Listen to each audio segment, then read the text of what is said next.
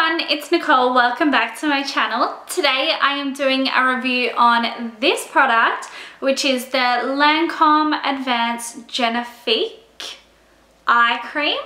Now this is a 15ml container and this retails for $107. So this, in my opinion, is so expensive. 15 mils for $107.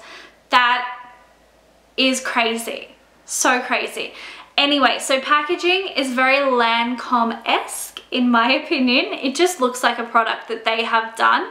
And to me, it's very identifiable as Lancome. Don't love it, don't hate it. I mean, it's fine. The product itself, so as you can see, I have used quite a bit already. Being an eye cream, you actually don't need to use that much, which I always love with expensive products when you don't need to use so much, so you're not going through it so quick. It is quite thick. Now, I've actually read a few reviews on this product and it is so mixed. Some people are like, don't waste your money, and some people really like it. I actually really enjoy specific eye creams. I love the feeling that eye creams give you with almost a tightness that they bring under your eyes, and I feel like it just is doing something. Whether it is actually doing something or not, who knows?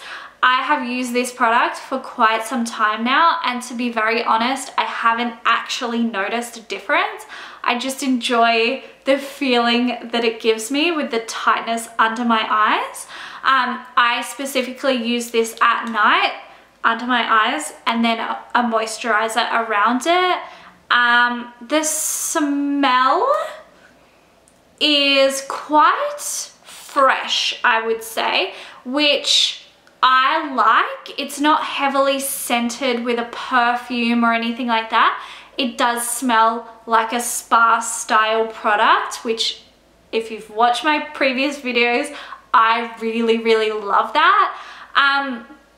Would I buy this again? To be honest, if it was cheaper, I probably would, but $107 for 15 mils, I don't think I would. I don't think I would recommend this to someone. If someone asked my opinion, I would tell them it's not bad, it's not great. It's an eye cream, so it does what it says it does. I haven't noticed a difference, but as I said, I just like the feeling. I would probably recommend trying something different, maybe something more cheaper, to be honest, but that's just me. I am very price savvy, so if you're happy to spend this, definitely go do it. Let me know your thoughts.